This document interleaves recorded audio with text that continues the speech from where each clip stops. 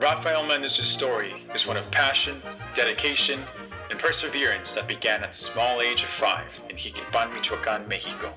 In 1911, little Rafael Mendez was introduced to the art of music by his father, who needed a trumpet player for the Mendez family orchestra.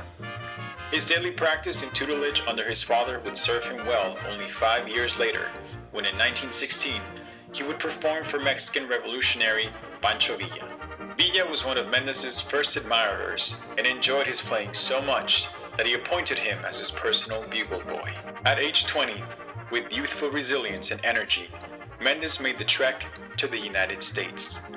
Unsatisfied with his lack of time to practice the trumpet, Mendez soon moved to Denver, Colorado, eager to resume his trumpet playing and succeeding to join local big band orchestras.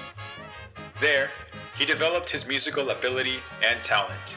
In 1932, however, amidst rising fame, Mendez suffered a critical injury to his lip, jeopardizing his future musical ambitions and dreams.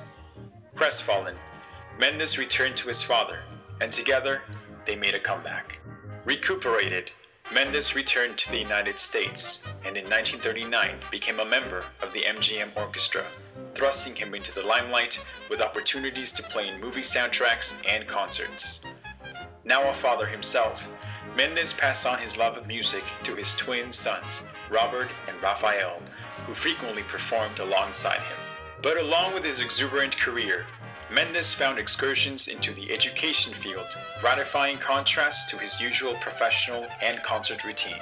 Mendez said that there are no shortcuts learning how to play a trumpet. It takes practice and patience. I know that it's monotonous, but finally comes a time when you can express your emotions with music, and this brings you such a pleasure that all the dull hours are forgotten.